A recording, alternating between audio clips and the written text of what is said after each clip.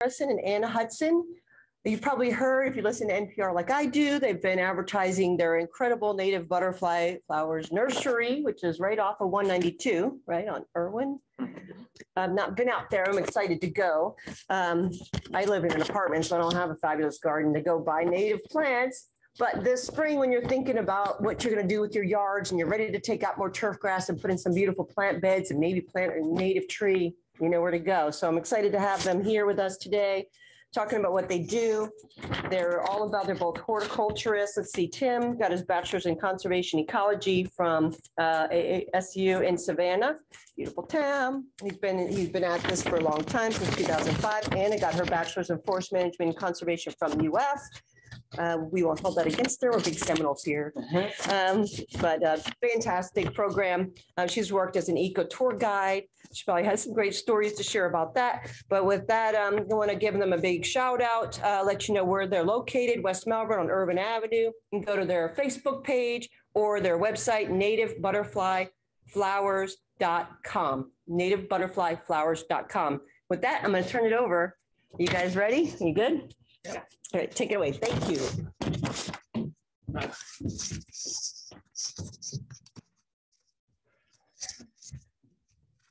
All right, thank you, Lisa. That was a great introduction. And we are happy to be here. I'm Anna. I'm Tim. This is Tim, in case you didn't got that mixed up. And we started Native Butterfly Flowers in 2015.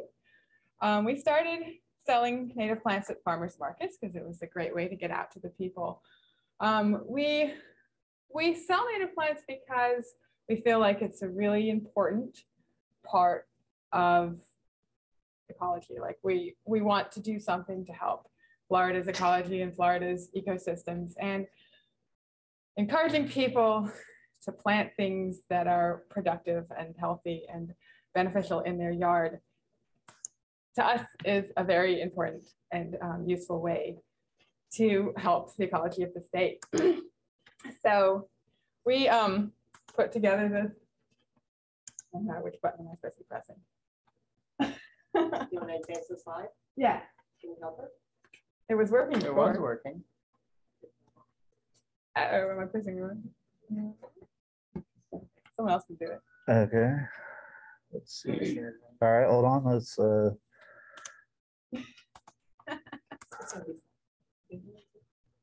Worked about 2 seconds ago.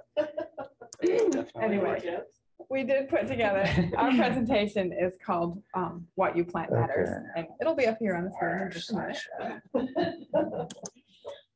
Because we travel a lot, we go to a lot of people's yards, we talk to a lot of different people, and we really feel like people need to think about what they're planting.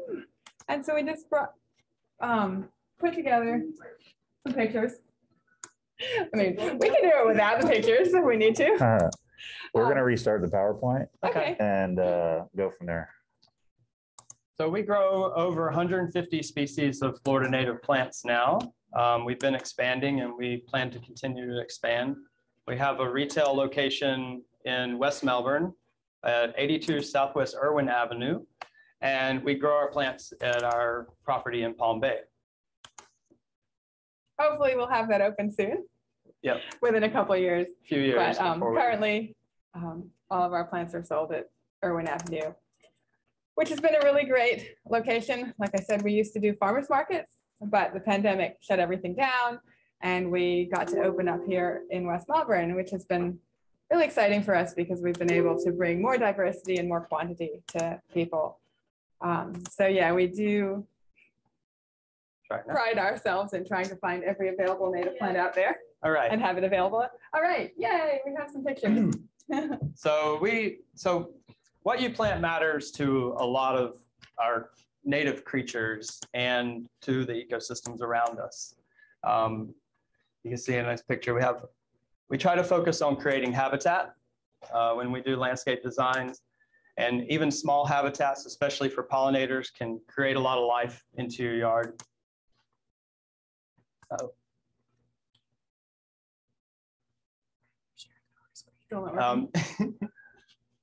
It was working. Okay. darn it. So we think about Where did it go?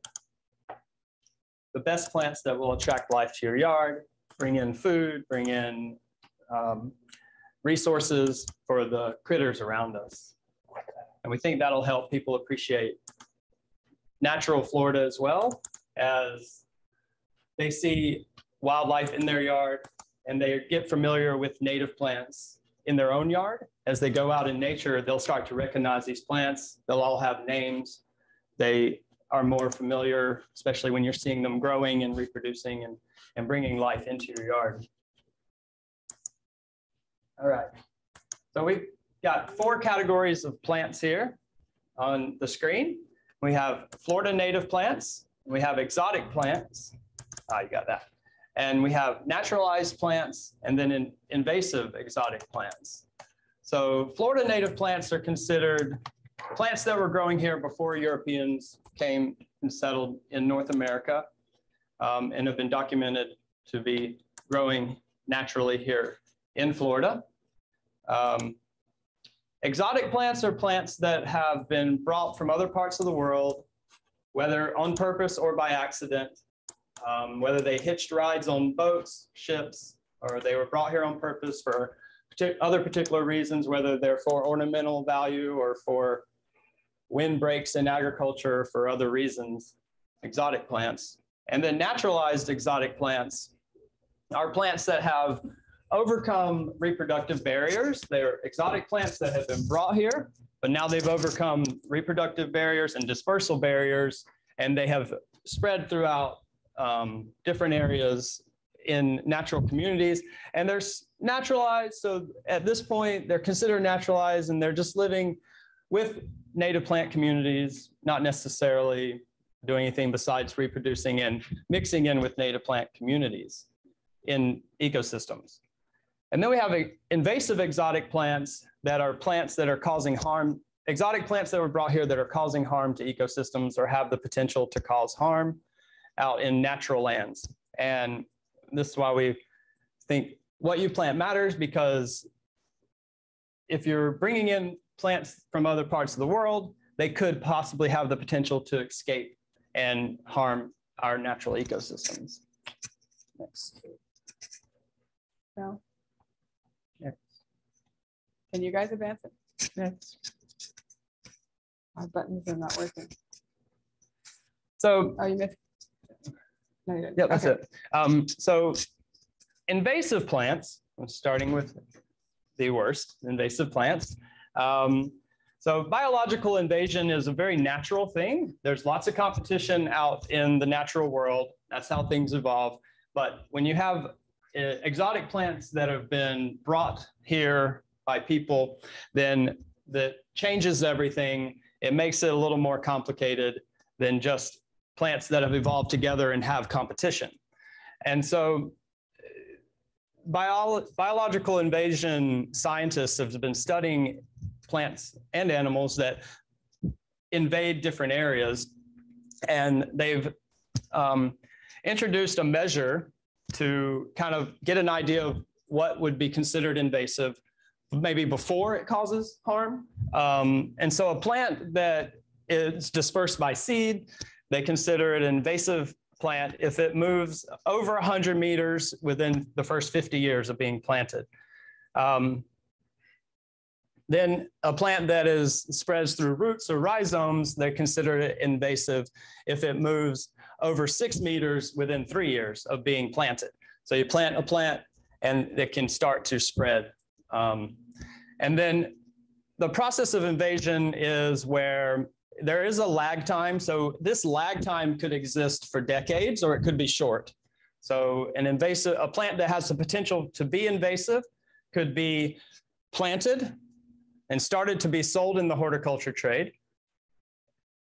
And maybe it's not very popular, and then maybe it gets popular in 10 years, or it's really popular when it's first introduced. So that would be whether or not it becomes invasive or not. If it's not a popular plant, then it may not become invasive, even if it had that potential. So if you had a few decades of selling a certain species of plant that's exotic, and it gets very popular, and lots of people are buying it, that's lots and lots of individuals being put out into the environment or into people's yards where they have that potential to become invasive. Uh-oh, we went back to the first slide. And then. Oh, now we're on the next slide. All right, keep going. Yeah.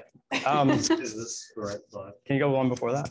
And so there's an exponential growth. And so there you have the lag time where it appears that, it appears that nothing's wrong and there's this lag time. And then next thing you know, there's this exponential growth and then they just spread out into the environment. And then it kind of levels off and flattens the curve, kind of like COVID. Okay, you can go to the next one. All right, I did. And the Florida Exotic Pest Plant Council has categorized these plants that have been documented to cause harm or have the potential to cause harm. And so a category 1 invasive plant is a plant that has already demonstrated that it's causing harm to ecosystems by outcompeting native plant communities and disrupting ecosystems and functions within the ecosystems by kind of crowding out others.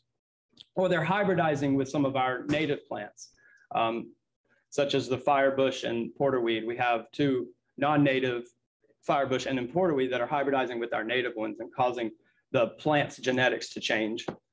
And you have category 2 invasive species that have started to spread out into the natural world, into conservation land, and they show some potential to become a category 1. And so a lot of times the category 2s are moved to a category 1 over time, eventually. So if you go to the Florida Exotic Pest Plant Council website, you can get a list of these plants. We'll go over some in a minute, but I just wanted to mention that there are available lists of category 1 and 2 plants out there. Next. Yeah, so we're going to go over a few of the probably most common ones that we hope that you guys have seen and know that you shouldn't be propagating in your yard. These are category 1 invasive species, so they have been documented to be causing harm in ecosystems. The one with the bright red berries is rosary pea. They're very typically easy to spot, and they're quite red is a very alarming color. They are deathly poisonous to humans, but the birds eat them, which is why they spread.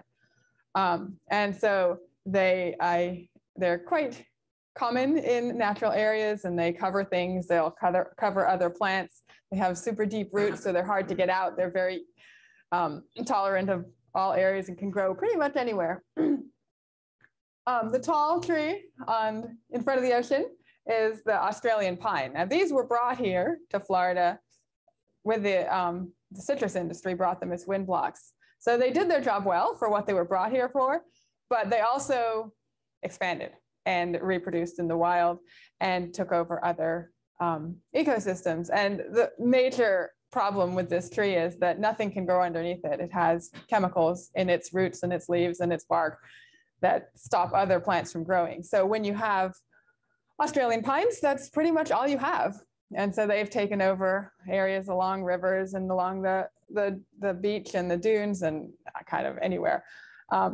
So they're one if you have it in your yard, you should be doing ecological services and getting rid of them.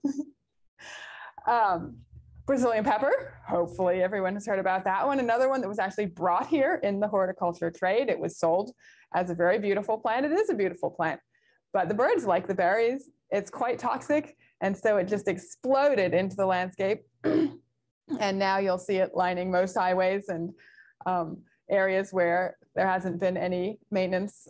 They come into natural areas. They come along the lagoons into the mangroves, and they just, once again, this one also has, they're called allelopathic chemicals, which prevent other plants from growing underneath them. So you get huge stands of Brazilian pepper with very little underneath it. And you can see the old world climbing fern is altering the ecosystem fairly decently over there. There's not a whole lot going on underneath all that climbing fern, which is another one that if you see in your landscape, especially if it's little, get it out because it can really take over and expand.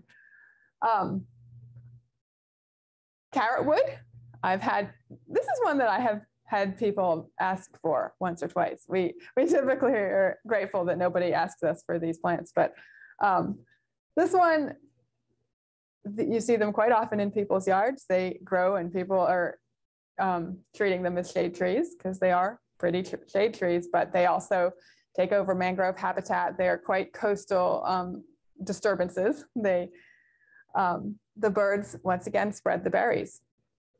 And then air potato. You've probably seen that one too. It could be a very pretty little vine, but it takes over, it drops those potatoes, it covers things, and every potato grows, and the old ones grow, and they spread like crazy. So these are plants that you have probably seen, you probably know about. People typically don't ask us for them, and that's great. Like, we are happy, that most people know about these plants. But the real concerning thing is that there are more Category 1 invasive species, so these are the ones that have been documented to cause harm, that you can actually still buy. You can walk into most nurseries, you can walk into Home Depot, you can walk into Lowe's. And have you seen any of these guys?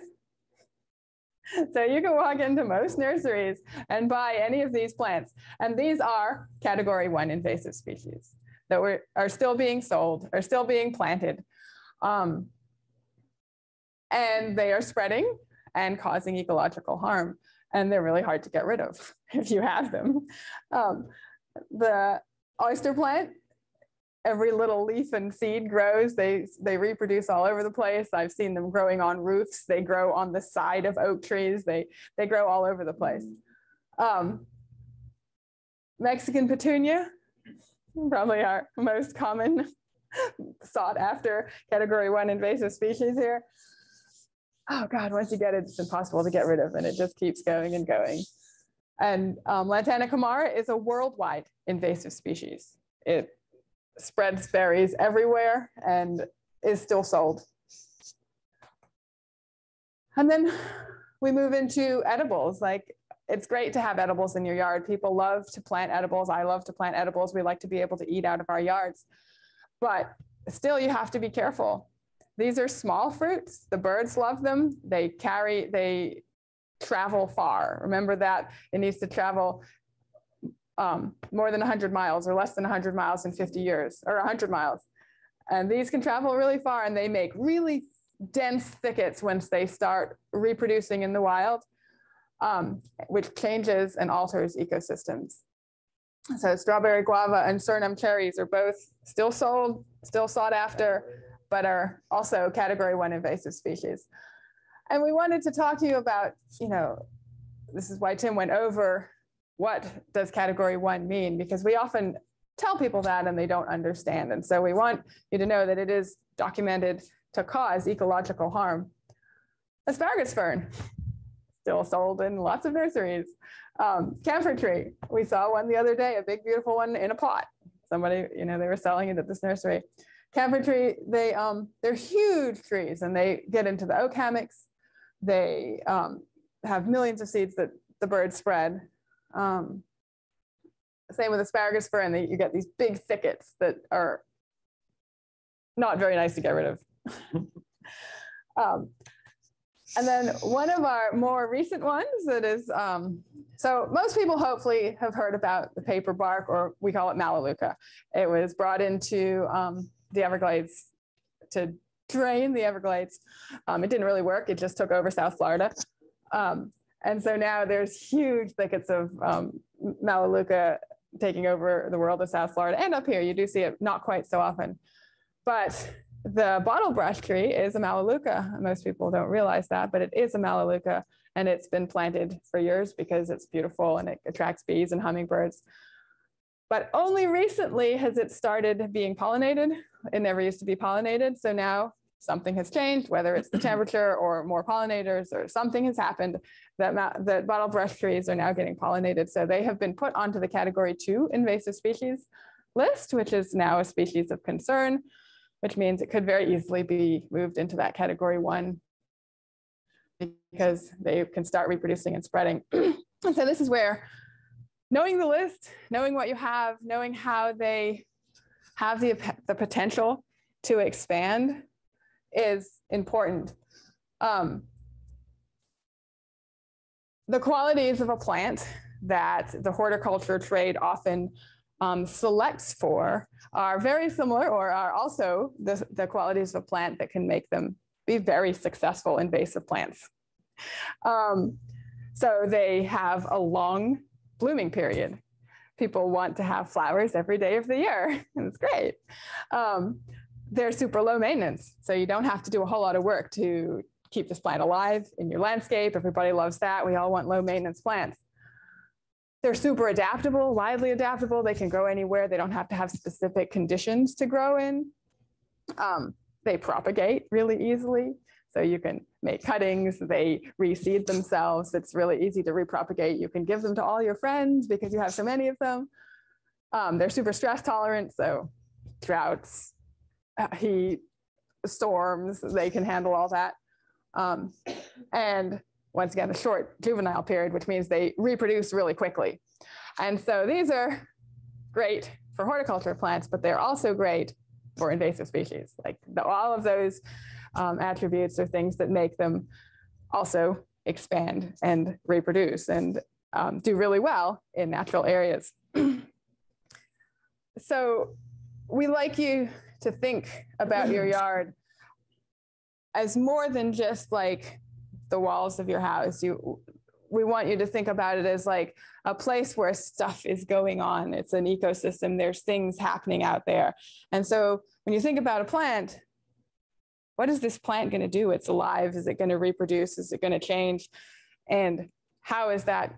It's not going to just stay in your yard. And that's the main kind of thing we talk about, because it's not just you who's having that problem. And then this is the this is the real problem, or the major part of why what you plant in your yard is significant. Yeah. So there's a lot of development going on in Florida right now, or there has been for a long time, but more now than ever, it seems, especially around here in West Melbourne, Palm Bay. And in Florida, when we do development, apparently we just scrape everything, raise it up, and start all over. And so this is a picture of, a new housing development. Well, really close, I don't know where it is, not that new, but really close houses together where they just kind of they raise it up basically because Florida is an old swamp. So they just scrape it all, raise it up, and then I'll click it. And then take out whatever was there. So if it was a prairie or a hammock or a scrub, and they just kind of get rid of it all and raise it up, and then build houses. And then people, they go out to replant in their yard. And so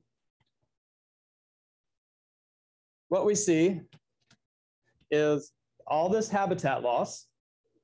And then you go to the typical nurseries and you replace it with exotic plants, some of which could be invasive or become invasive over the years. But they're exotic plants, and even exotic plants are not necessarily supportive plants. So we call them non-supportive plants because we believe that planting native plants, in Florida, there's about 3,000 species of flowering plants that are native to Florida, from the Panhandle to the Keys.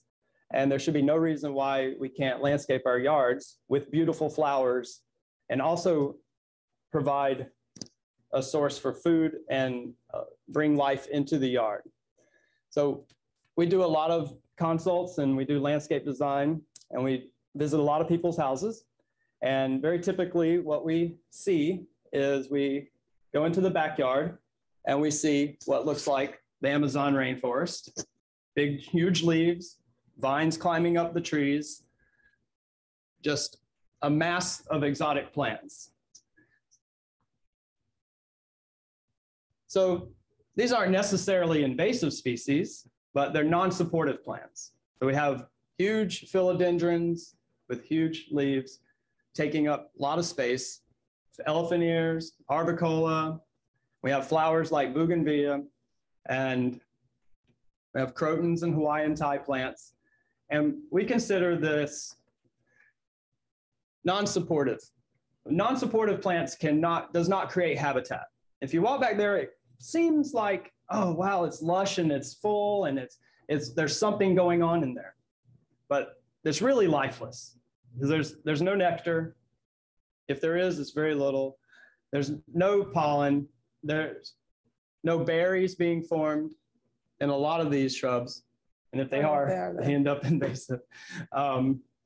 And so using native plants creates habitat in your yard for pollinators and birds. Oh yeah, next. So what we call this a tropical paradise disaster, because you don't even have to plant some of these plants. You can just set a pot of pothos down and it'll grow up a tree and root itself into the ground. And so after about 10 years, it's just a mess, and we come in and we have to clean it all out, start all over again. And people ask us quite often, and they might have oak trees as a canopy, but they still say, where are all the birds? There's no birds in this yard. And this is because they're using non-supportive plants instead of plants that are very specific for pollinators and birds, especially during migratory season. And even on beachside, we hear a lot of people ask us, well, there's no bird, songbirds don't live on beachside, but there's a reason for that. In their neighborhood, there's a dead understory. And so we like to recreate the understory. So there's this movement.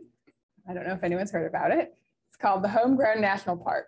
And this is what we are promoting and supporting. If you go to homegrownnationalpark.org, you can read it, but they're saying basically the same thing we are, is that there isn't enough conservation land. There's not enough land out there that's being protected by the states and by the government and being set aside and managed for wildlife to support biodiversity. So populations of birds and populations of insects and populations of butterflies and bees, insects and everything, reptiles, amphibians, have all been declining drastically. And we all have probably heard about this, and it's pretty sad. The majority of the land use in North America is in urban development. And so as we all have our own little space, we need to think about our own little space as part of the national park system. We have to create, or we should, it would be beneficial to create little pieces of conservation land in our property. Now we can't restore, vast, huge scrub speed. You can do it on a small scale. And there's a huge amount of productivity that can come out of a very small space. And we have seen it over and over again. One little yard in the middle of an HOA with miles of sprayed green lawn around it. And there's just life and bees and bursting out of this one little yard. So they can make it across miles of sprayed toxicity to a yard that has what they need in it, and they can survive. And I'm talking about small things like bees and butterflies and pollinators, and then the birds. So we encourage everybody to take the challenge and start planting in your yard. And so how do you go about making your yard part of the Homegrown National Park movement? Well, it seems pretty simple because native animals need native plants. You're gonna go to the next slide. Oh yeah, that was. So plant some native grasses, plant some native shrubs. We've got some shrubs and grasses in this picture. Keep going. Plant native wildflowers. So this yard is specifically for bees, as you can see, but when you start planting, it's not, everything comes. The bees come, the birds come, the butterflies come. And then these are young, but planting native trees is super important. Trees in general are always important, but when you plant native trees, that's the beginning step. The canopy is I mean, it's all important. These are young. These are about, a lot of these are about 2 years old in this picture. We don't have a good mature yard yet, but and so it's a people good ask start. us, where did the bees come from once we plant in their yard? And the answer is they've been flying past you this whole Right. time. They just never stop because it was either lawn or just philodendrons or something that they cannot use. So bringing life to the landscape. These are some examples of things you might see if you step outside when you have native plants in your yard. Because what you plant really matters. It matters to all these little guys. It matters to you, and it matters to your neighbors and your the conservation land down the street. It matters to the lagoon. And a lot of people, we really realized that people didn't think about that so much when we start talking to people. So, all right, so we're moving on now to not all native plants are created equal. So when you have a small space and you want to do your maximum benefit in that small space, planting keystone species is a good place to start. So keystone species are species that have a disproportionate amount of value to them. So it's not just 1 or 2 things that's going to use a keystone species. There's lots and lots of different, whether it's birds and bees or pollinators, and different animals are going to use it in different ways. And then also planting for specialists. So we have a picture of goldenrod up here. Goldenrod is a great plant for specialists because there are specialist bees that only use goldenrod. So there's different insects that will only use one type of plant. And so if you plant for the specialists, the generalists will benefit also. Where if you plant where only generalists, for only plants that only generalists will use, you'll be excluding your specialists. So planting for specialists is important.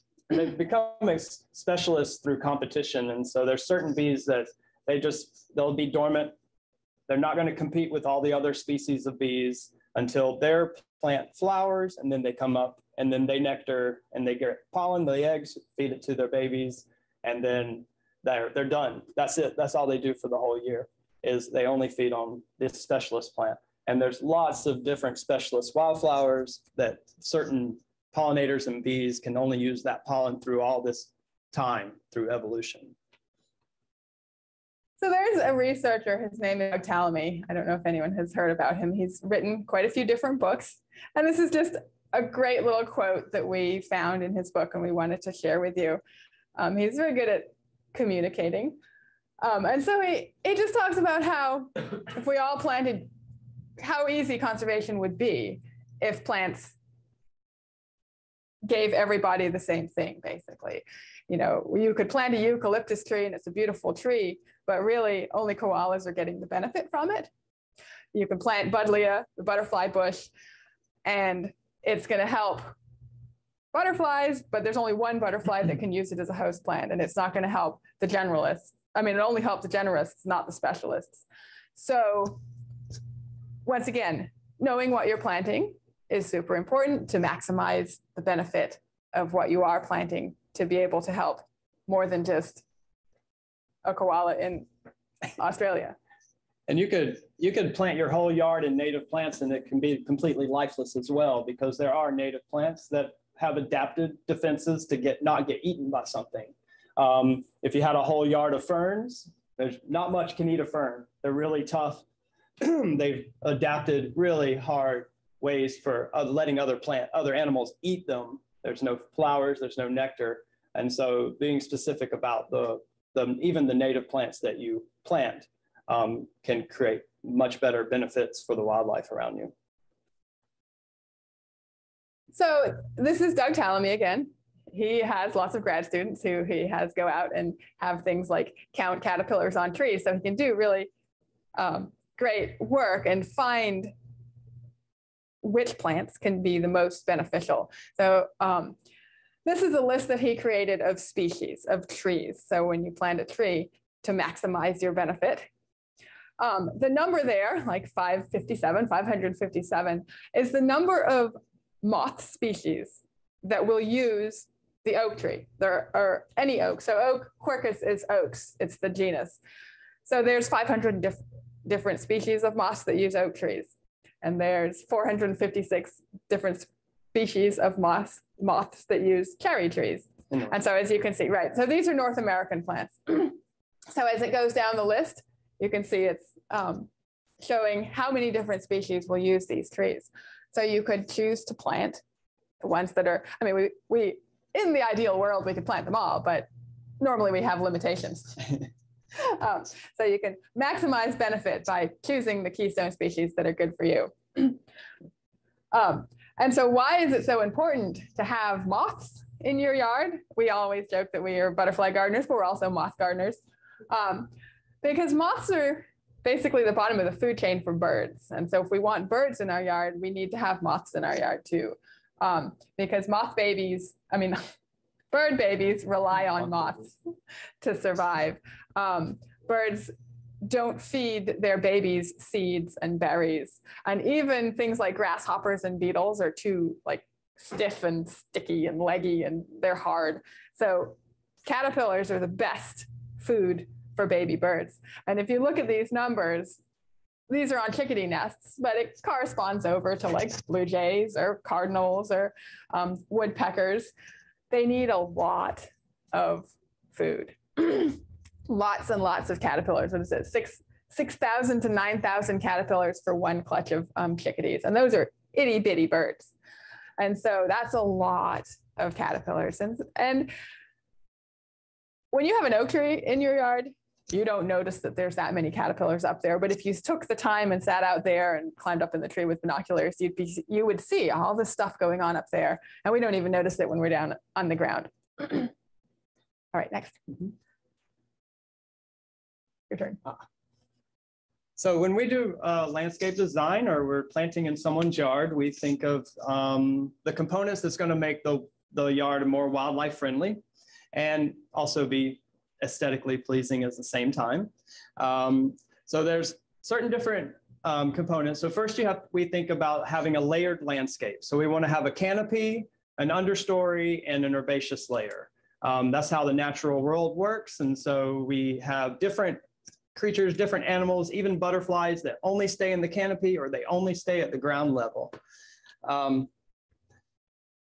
The moth and butterfly host plants are typically the canopy, but a lot of times they're shrubs as well. So the live oak is our southern oak, but any oak will do. And as we saw, they're a host of 557 different species of caterpillars. You could plant maples. Red maple is our native maple tree here in Florida. They're host to 297 different species of moth caterpillars. You could plant willow. Our native willow is the Carolina willow or the coastal plains willow. They get about 15 to 20 feet and they flower in the spring. They're really fragrant flowers. They attract pollinators. And these are also a keystone species. They are host to 455 different species of moths throughout North America and all the willows in North America. Also a host to the viceroy butterfly, which is a monarch mimic, is the host on the willow. So these are very specific relationships between the plants and the insects and the moth. They've specialized to these genuses. These moths have specialized to these particular, like an oak or a maple. And then, so those are some examples of canopies. Then we think about the understory, whether it's in the sun or the shade under the canopy. We want to have a full simulating an ecosystem. We plant shrubs with berries and seeds.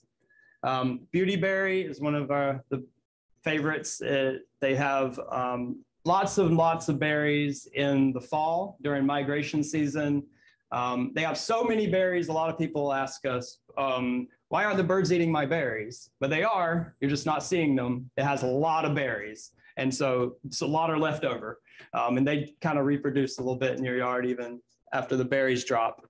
but they're very beautiful. They get about 6 feet, about 6 feet wide. They can take the shade or the sun. Great food source for the birds. And they're also edible. They don't taste that good, but they're kind of minty, but you can eat them if you wanted to. Simpson stopper, another understory shrub. It can grow in full shade or full sun. Berries, loaded with berries in late fall, and this is during migration season. So we are in the North American neotropical bird migration along the coast here. They're heading down towards South America. And so they need these carbohydrates. They need berries for migration. So they need the protein from the caterpillars to reproduce and feed to their babies. And they need carbohydrates from berries and seeds to use all that energy to migrate across the Gulf of Mexico. Neotropical migrants end up down in South America, a lot of the species. So the berries are there because they've adapted and they've evolved with these plants. The plants want their seeds dispersed, and so they have all these berries right when the migratory birds are here in the fall. These are also edible. They are in the guava family. They taste a little bit like guava if you use your imagination. They're kind of tasty. Beautiful, beautiful shrub, small tree. Firebush, our native firebush, Amelia patens. This one is practically an ecosystem in itself. It attracts lots of butterflies when it's flowering. Blooms pretty much all year except the coldest months. The hummingbirds will come to it. This is the best plant for hummingbirds. They're migratory here. They're only here in the fall and the spring when they're moving through. And most likely they're looking for firebush. They eat a lot of insects as well, so they'll come down to that. But then this has berries in the winter months. Lots of juicy berries for the birds as well. And Christmasberry is kind of another one that a lot of people aren't familiar with. It grows in with the mangrove systems, kind of coastal, it takes the brackish water really well. It gets about 8 to 10 feet. Beautiful flowers, lots of berries for the birds. So the pollinators and butterflies come to the flowers and the berries are eaten by birds. And fiddlewood. So fiddlewood is a coastal shrub and it is definitely a bird food source. In the fall, it'll have berries. It has very fragrant flowers for the pollinators. And in the summer, we're starting to see it's getting very heavily defoliated by a moth caterpillar. So there's a fiddlewood moth that hasn't always been in this part of the state as heavily as more in South Florida. Fiddlewoods are beautiful shrubs. They get about 15 to 20 feet, but we suggest people use them kind of maybe in their backyard because they do feed the birds. But this is one that will get very defoliated by caterpillars all summer. And the caterpillars won't leave it alone. So there's a lot of caterpillars in there. And it doesn't, most of the time it doesn't kill the shrub. It will grow back and be beautiful in the winter months.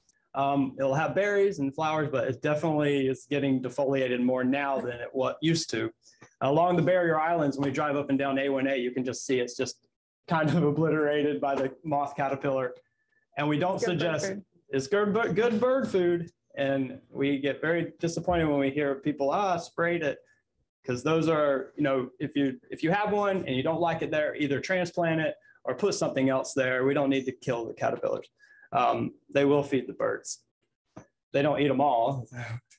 And even vines. This is corky stem passion vine. So passion vines are a host plant to the zebra longwing butterfly and the Gulf fritillary butterfly, but they also produce lots of berries, tons of little berries for the birds, and the cardinals really love them. Just a great plant all around, and it'll grow in shade or sun. It takes the salty air along the dunes. Sometimes you see it growing as a ground cover right behind the dunes, grows in the shade, hot sun.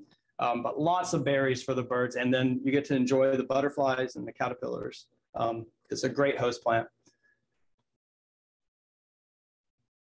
And then we think of nesting. So you want to incorporate to have the whole life cycle exist in your yard. So you can have host plants for caterpillars so that they can raise their young, but we also need nesting shrubs for the birds. So there's a few specific shrubs that are very good for birds to build nests in. Wax myrtle is one. Wax myrtle is very stiffly branched. It can take it a little moist. They're great nesting. This is a vireo that built a little hanging basket nest. They also have berries on the females. They're separate male and female plants. And they're a host plant to the red-banded hair streak butterfly. That butterfly is one of the little hair streaks. They're little blue guys that flitter around. So it attracts the butterflies, it attracts the birds, and you might get baby birds if you use wax myrtle. But the important thing about wax myrtle, sorry, just a side note, is that the butterfly pupates in the leaves on the ground. Oh, yeah. So another side note is we always tell people to leave the leaves. And there's a reason why they call them leaves. Right. It's because you're supposed to leave them. You're supposed to leave them because caterpillars and insects and beetles and lots of things overwinter in leaves on the ground. And so it's a very important layer in your landscape is the leaves on the ground. Yeah. So it's always a good idea to put beds around your oak trees so that you can have leaves fall and you don't have to mow over the roots and you don't have to mow up the leaves because there's pupa in there that need to reproduce and complete their entire life cycle. Florida privet is probably one of the best nesting shrubs. If you look inside a Florida privet shrub, you'll see an old mockingbird nest just about always because it's stiffly branched. It's really tight. It's really hidden. It has berries and it has beautiful flowers in the spring that the pollinators go nuts over. The native bees love them, honeybees love them, and it does have berries as well for the birds. And then sweet acacia, another really good one for birds. This one's really thorny. It's a small tree or a big shrub. It gets about 15 feet wide. They're very thorny, so the birds like that. They can build a nest in them when it forms a bit of a thicket and gets tight. It kind of keeps snakes and other predators out of the nest from eggs and the chicks. Or wild cats. Like or this, cats. This little baby bird was sheltering from stray cats. We had a little baby mockingbirds in our backyard, and there were neighbors' cats around, so they love the sweet acacia because the cats will not climb that tree. And then it flowers in the winter months. So for snowbirds, this is a great small tree to have. It starts blooming. It's super fragrant for about 5 months throughout the winter. And saw palmetto, this is considered the most important wildlife plant in North America, in Florida. Just about every creature you can think of uses it, from this little skipper butterfly to black bears. Like everything uses saw palmetto. There's lots of fiber that the animals use for nesting. There's beautiful flowers that are super fragrant, and there's over 150 different species of pollinators on it at the same time on those palm flower stalks. It's a host plant to 2 skipper butterflies, the monk skipper butterfly and the palmetto skipper butterfly. Just a great palm that is really not being replanted enough. This one, so we always try to put in a saw palmetto and a slash pine in every yard, because those are the ones that are most getting wiped out through development. So we want to get these young ones back into people's yards. So pine trees too. They're also on the keystone species list. Well, the pole right there is the pine tree. Oh, yeah. Oh, and the herbaceous layer. So the herbaceous layer is the ground layer. We don't want to mow. So we want to have wildflowers on the ground so that things can live in the Ground herbaceous layer. Here we have a sunny wildflower. This is a typical butterfly garden idea, is that you use these native wildflowers. It doesn't always stay in one place. They reseed and they move around. And so each season it'll look different. And so this can be under your shrubs, and then that's your lowest level. And that's where the most nectar and most pollen is really being created. Here we have partridge pea, which is a host plant to the yellow butterflies, the sulfurs, coastal verbena, and coreopsis, which is our state wildflower. In this picture, this one we have blue curl, which blooms in the fall, and it's a great seed source for birds as well, but a great pollinator plant. And then underneath the little bird bath there is blue-eyed grass, and that blooms in the spring. And so when we create gardens, we try to have flowers throughout the year, because what we need to know is that bees and butterflies are active pretty much all year here. So we need to have nectar and pollen everywhere all the time. everywhere and all the time because they're always active here. There's really no complete dormant period even in here, even in Florida. Also, we have the native porterweed and lakeside sunflower. So different colors, different sizes. Oh, that's the next one. You want to go over that? Jumping ahead of yourself. Yeah.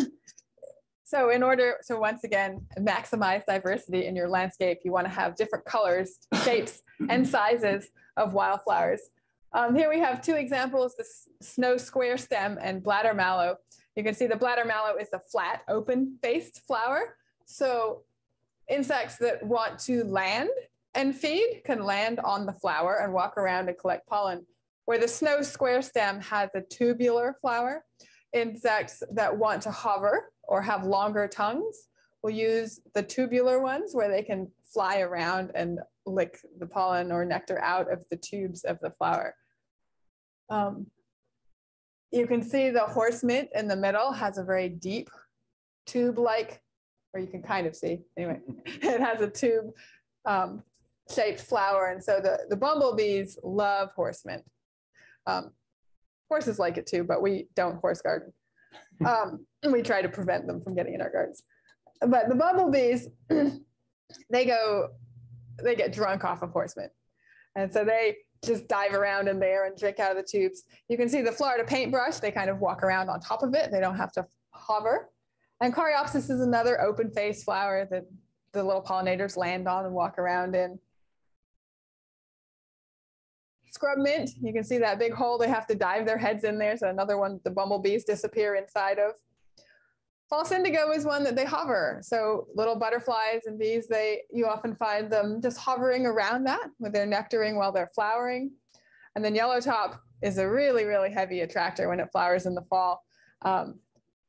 You see they'll land on that and they'll land on the open face flower and crawl around and drink the pollen out of the pollen and nectar out of the flowers.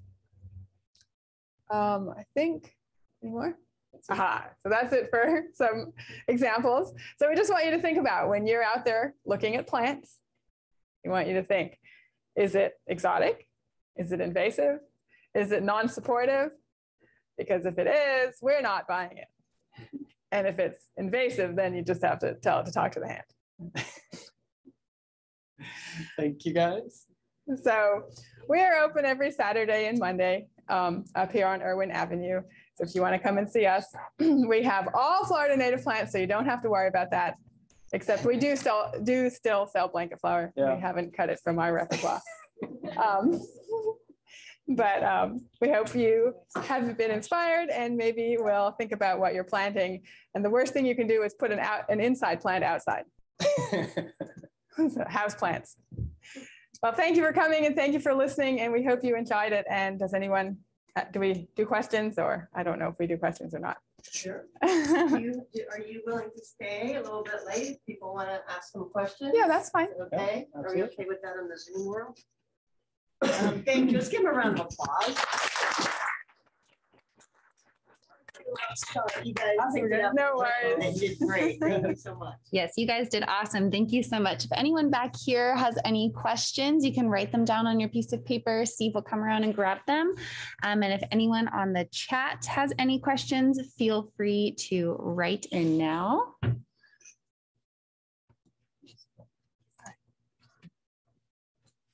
All right, so we do have a couple that are already in our Q&A. First one is Australian pine the same as she oak?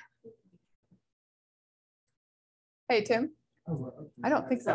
Do you know what she oak is? Oh. Get up here, you're not in the picture. I think. Well, I don't think it's a real oak. Yeah, well, I don't think it's Australian pine. It's what's the other word for it? Yeah, it's not Australian pine though, right? Yeah. It's not Australian pine. No. Right. Whether it's common names are very confusing. Which one? Awesome. And let's see, we got a couple more that we can go through. Thank you for answering that. Why are invasive plants still sold? That's a great question. We would like that answered. There needs to be an education campaign. There needs to be an education campaign against them, I think. It's an interesting that there are a lot of them that are not available and it is illegal to sell them. What we've recently learned is that, so there's a separate list called the noxious weed list, and that one is more geared toward agriculture. And so there's a lot of plants that are outlawed because they harm agriculture. So it's an economic thing and not an environmental thing.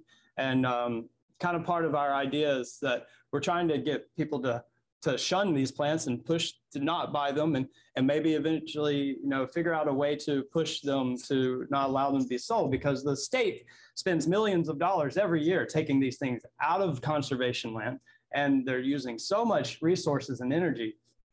And not just conservation land, like water bodies and all sorts of things. In order to keep a lot of things functioning, invasive species have to be removed, especially in waterways. So, yeah. Awesome. Good question. Great. This next one is it important to plant natives particular to your zip code? Zip code is a little bit close. Region, the hardiness zones, like if it's going to freeze or not, is of course important, as we just found out this weekend. Pollinators and insects are fairly specific to regions too. Like there are definitely South Florida insects and North Florida insects and things like that. So when you're going for host plants, it is important, or it's something to consider. Yeah. As far as how precise, like some native plants do only grow in one county in the Panhandle. There are very localized plants. Looking at it in a conservation, restoration type thing, we think we're trying to keep biodiversity alive. And so if these plants that grow in one county in the Panhandle on the West Coast, if that county is being developed, if we are able to have some of them in our yards down here, maybe we can keep biodiversity alive. It is something to consider. We do stretch boundaries a little bit. We definitely have brought some North Florida plants up here and some West Florida plants over here. South Florida. And, Keys plants. Typically, the North Florida ones won't come down here. They won't survive. So zip code is probably not quite as, it's a little bit more we don't get flexible. Quite that specific. There's another reason to use native plants is because they're adapted to Florida. They're adapted to the sand, the lack of nutrients in the sand. If you're using the right plant in the right place, they don't need fertilizer. And so if you were bringing a plant that you thought it was pretty from South Florida, it's most likely still adapted. It's not from the rainforest where it's super nutrient soil, and it wouldn't need like a lot of extra care. So we don't really think that it's, it have to be quite that specific. Gotcha. All right, this question addresses when you go to the store. It says, why does it seem that native species are more expensive than invasive plants? Probably because they're not as popular, and so they're not propagated as much. And the invasive ones are really easy to grow. And they're grown in large scale. And so you have a huge corporation that's putting out these plants, whereas when you find native plants, it's usually small growers. And so that's the supply and demand.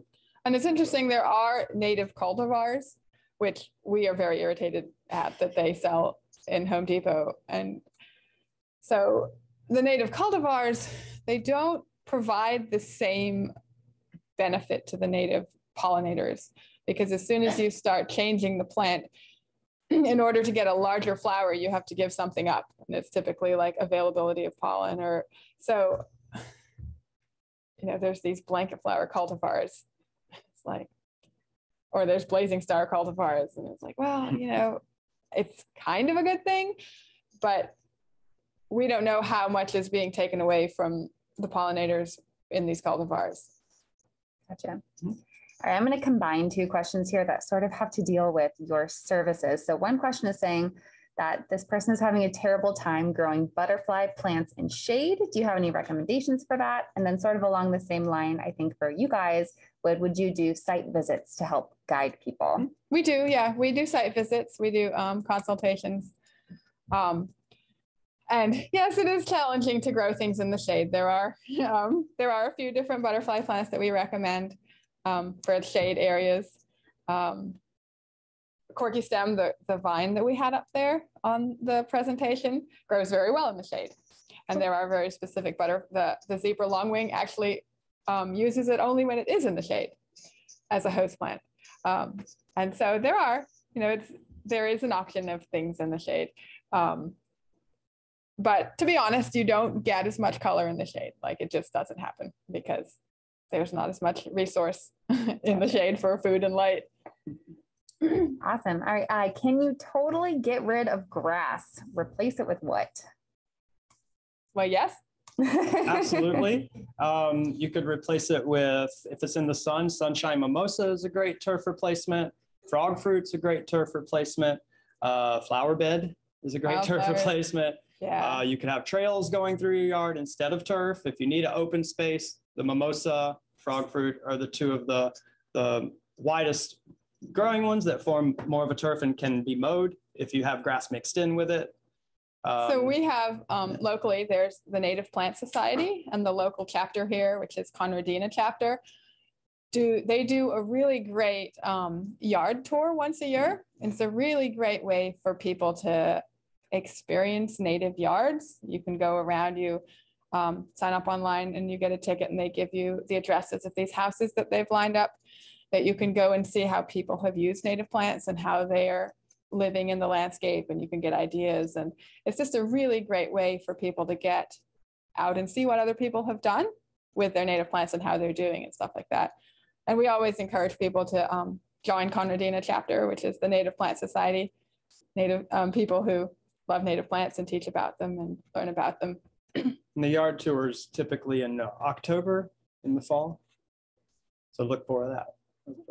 Awesome. We'll be on the lookout for that for sure. What about pond habitats and Florida natives? Oh, yes.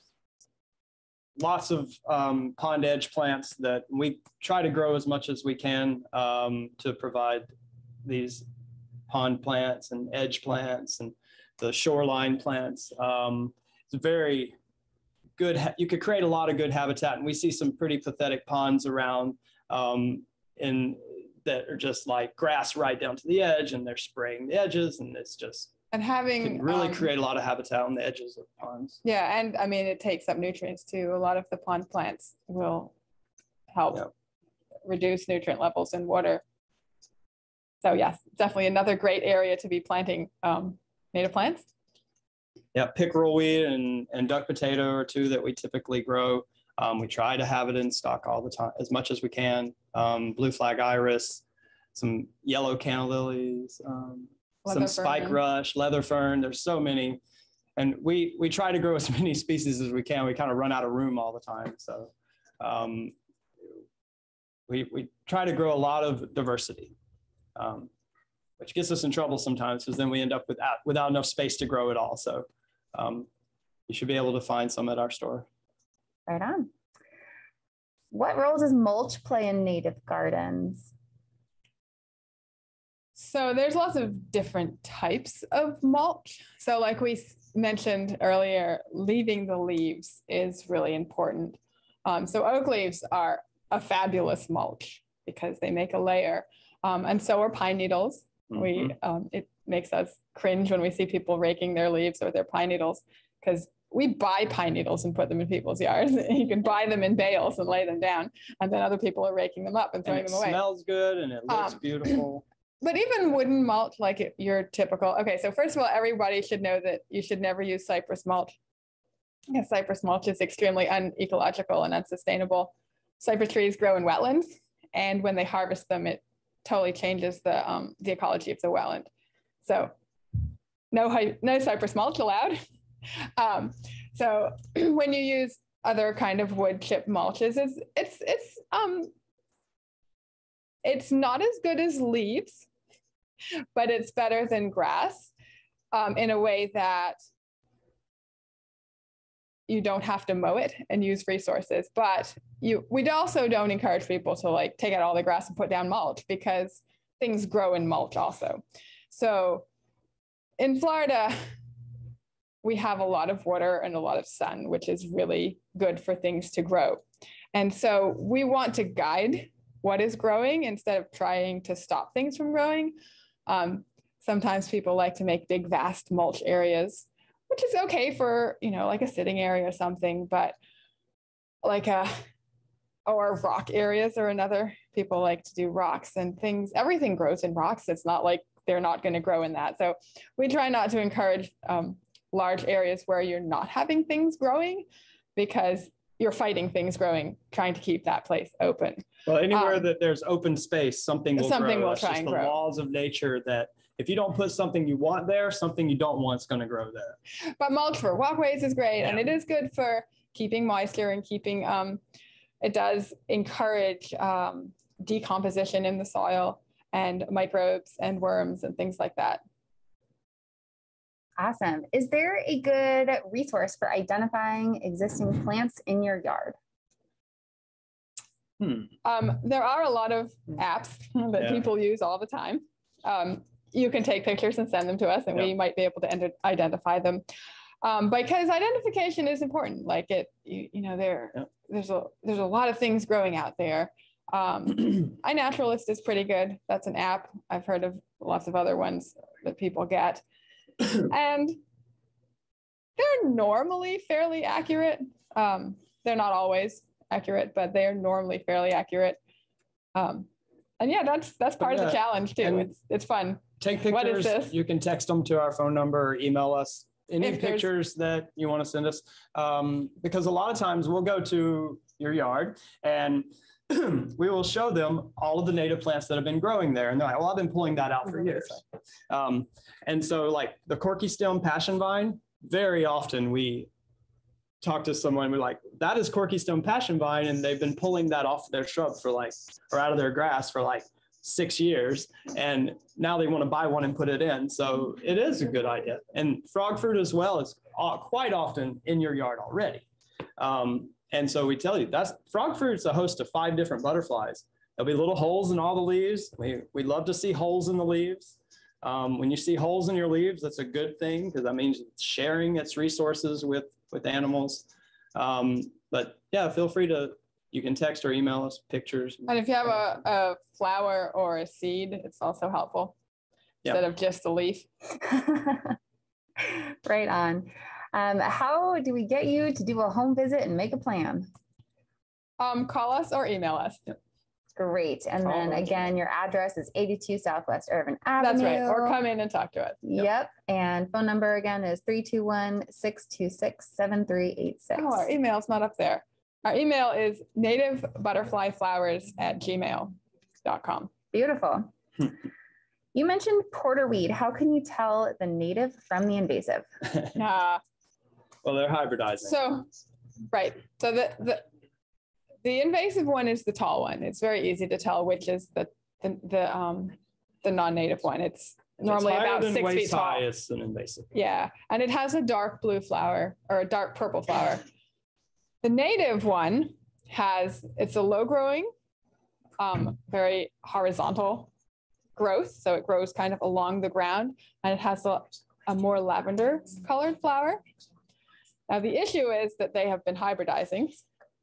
So we get kind of a medium-sized one now that grows at about 2 or 3 feet, but it still has a kind of violet-colored flower. And this is a plant that there's disputes of whether we should be growing it or not. Well, we would encourage people to get rid of the Asian invasive one, because it's causing it pretty hard for us to grow the native one, because we'll find seeds and they end up hybridized and they get about 3 feet. They're not. So it's making it harder on us to grow the native ones because there's so much of the other one around. All right, I think we have a question in the audience. Oh, it's still being written down, so we'll wait just a second. Here's an interesting one. Can pet waste be incorporated into native plant fertilization? Pet waste. Yes. If you bury All the it, bacteria. Right. And I wouldn't just leave it in the leaves. Yeah. It is, you can bury it and put it in like a Adult compost. I wouldn't put it on your vegetable garden and stuff like I mean, if you're that. changing out your fish tank, that would work. 'Cause that would Yeah, because definitely feeds the dog plants. waste and cat waste Yeah, that's has a lot of bacteria in it. But there is some documentation about how well it has to be composted and stuff before it becomes non-toxic. But if you leave one area that you leave as the toxic pet waste area where it breaks down, because it does have a lot more bacteria than, it's got stuff in it that you wouldn't want to put it on your vegetable garden kind of. Gotcha. That makes a lot of sense. All right, our question from the audience is a double question. It says, is milkweed okay? And what about herbs such as dill and fennel? So, Okay.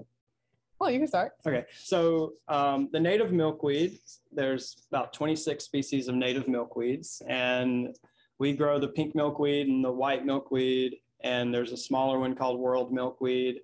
They're great. They're dormant in the winter. Great for the monarchs and the queen butterflies. We also grow host plants for the black swallowtail. We grow water dropwort. These are the native species that they use, and mock bishop's weed. So yeah, and fennel and parsley is good for them. Yeah, fennel and parsley don't provide any threats or damages as far as any kind of ecological. But we would certainly say Native milkweed milkweeds, is important to use the natives. Milk when it comes to milkweed, the tropical milkweed is a species of concern. The Florida Pest Plant Council is concerned about it. They haven't listed it as a problem, but it is a species of concern for a few different reasons. All right. So typical gardeners, this keeps moving around a little bit. Typical gardeners cannot use the lists provided by FLEPPC because they are sorted by scientific name. Is there any consideration to produce the list sorted by common name? That would be really helpful. Well, yeah. Yeah. It's better to use the scientific name because common names you might get something different in a different part of the world if you try to use common names. Google is very helpful. If you have a common name, you can Google it. Or species. Or species. Yeah. Right. If you have a scientific name, Google it.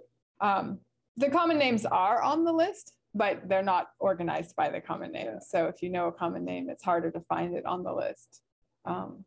This is the. I think you can go to their challenges. website too and type in the common names maybe and get it on their website. All right. Do you work with other native nurseries or gardeners from across the state? This person wants to create a network to create pollinator corridors from east to west, north to south coast of Florida. Cool. That's great. That's Yeah. awesome. We certainly would. Yeah, we're big supporters of the other native nurseries. Go to FANN is the Florida Association of Native Nurseries that we're members with. And you can find all the native nurseries in Florida. We communicate with them quite a lot. When we run out of plants, we go to them. We're very lucky to have some amazing nurseries, especially over on the west coast of Florida, that are producing lots of plants. And so don't let anyone tell you that it's not available, because most likely it's out there somewhere. Someone's growing them. Yeah. So FAN has a great resource guide for where the native nurseries are. If you look on the FANN, is it .org? Yeah. It has all the ones in the state listed on there. All right. Now, if you're planting natives in your yard, such as beautyberry, firebush, privet, wax myrtles, how long would it take for them to flower? So our motto, especially for shrubs, is the first year they sleep, the second year they creep, and the third year they leap. So by the third year is when you really start to see your plants like expand and fill out and really start being like a noticeable, healthy, happy growing shrub.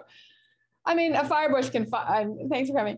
A firebush can flower the first year, wax myrtles do have to mature. They do take a few years before they can start burying. Yeah. Privets, they're flowering in the pots, as little 2-foot high shrubs. And so some of them it can be the first year. some of it does take a little bit longer, just depending on the species. And what we see a lot of times is that when we will plant a yard, you'll see the pollinators first. And so you'll see butterflies coming, you'll see pollinators and native bees coming to the flowers, but you won't see a lot of birds at first because your shrubs have to grow up. And so there's ecological succession. And so first it starts with these pioneer species that are flowering and they're low and they're wildflowers and they're reseeding. And while that's happening, your shrubs are maturing. And then as your shrubs start to mature, like that third year, then you start seeing more life come into your yard, the larger life, like the different birds that they're looking at the shrubs as a place to live. And then it just starts to mature after that. And if you have trees mixed in, then you start to get a canopy. So it's a period of ecological succession when we do a new yard. Awesome. Also sort of relating to that question, what's the difference in growth periods between native and non-natives? I mean, it's pretty species specific. Wildflowers, any of the wildflowers or herbaceous plants pretty much will fill in the first year or within the first couple months. Like Tim was saying, it's kind of like succession. The wildflowers fill in first, then the shrubs will kind of come along after that, and then the trees. So. And they don't need fertilizer if you're using them in the right place. You have a sandy yard that's well drained. You plant plants that are adapted to that, water them until they're as big as you want them. Right. I mean, you just water them. So we typically say water every day for a month and twice a week for 2 to 3 years to get them established. It does depend on your soil. Unfortunately, a lot of the new developments have really awful soil. And so it takes time to get soil alive, basically, again. And so watering does really depend on your soil, but typically water is the limiting factor in plant growth. Can I ask a question to build on that? Because I think that really is key in new development. Can you suggest some ways that people could amend their existing soil to try to encourage that biological growth that has been depleted during the development process? Do you have any suggestions for that? Oak leaves. Yeah, so this is where Going back mulch to the comes weeding. into play, like just getting organic matter into the soil and planting pioneer species. So some species are very specific to their soil type, like they need certain pHs or certain alkalinities and they want it well drained or this, that, and the other. But then some don't care, like Dune sunflower, as long as it's not too wet, or grasses are really good. So once you start getting roots and organic matter into these soils, then it starts bringing the soil to life. And this is soil that's like fill dirt, like clay or marl. If you have sand, you're good. You don't need to amend sand. Sand is what we want to see. Sand and water are the best two things you could pretty much combine for native plants. Yeah. So you don't need organic matter, really. You don't have to put compost in. If you have a sandy yard, you're ready. It's the problems are these newer developments where they raise them up with clay, and we found molding clay. And it's like a shell and stuff. And so just like mulch and organic matter, and then getting these pioneer species that can get their roots down, because once the roots start getting through all of that nastiness, other things will follow and life will start coming back into the soil. But it's picking the right species for your soil, really. And so pioneer species is what you need. Love it. Thank you. Perfect. How much can we keep you here, or we get 1:15? Where are we? We're all right. Yeah. We do have some things to do, but eventually it'll be all right. All right, continue. All right, we can end on this one question. This is a nice one that we're going to love too. Yes. How do you encourage communities to stop spraying pesticides, including government and county mosquito commercial spraying? Yeah. Oh, God. If we knew it, we're wondering the same thing. I mean, it's all about education. And I mean, what we've really found is just telling people that they don't have to spray is a really good starting point, because a lot of people just do what everyone else is doing and they think they have to spray. I mean, your yard will change when you stop spraying it, but you have to be open to that. And then you have to be, if you're willing to work with that change. And we always tell people, they're like, oh, my grass is dying over here. We're like, great, now we don't have to kill it. Like, plant some wildflowers there. It's like, 'cause otherwise you have to kill your grass. And so if your grass is dying, plant something more useful there. But yeah, the spraying thing it's a cultural thing, and we just have to work on your neighbor. In your county. And your county. Yeah. I mean, You know, another thing is, it's like we really do have winter in Florida, even though a lot of people don't think we do. And so grass does change color in the winter. It doesn't have to be green all winter. You know, we do have seasons down here, even though it's not as obvious. And so plants aren't growing as much at this time of year. They are more dormant. Just accepting and knowing that, I think, is part of the education campaign. I think that's actually a perfect place to end. And I want to thank you again. And if those of you that are left can give them another round of applause for coming. Having us. I'm very happy to have you here. And I encourage you, I mean, everybody's been hearing me say, you know, take out your turf grass, disconnect your turf grass. So now you've got an awesome resource. I don't care if they can see me on the Zoom, but you guys are the important ones. But you've got your resources right here. You know how to contact them. When you're ready to get rid of your turf grass and disconnect your lawn from the chemicals that are killing our lagoon, you've got a resource.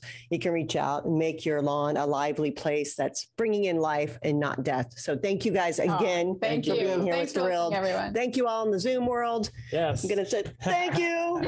Bye. And report card coming soon.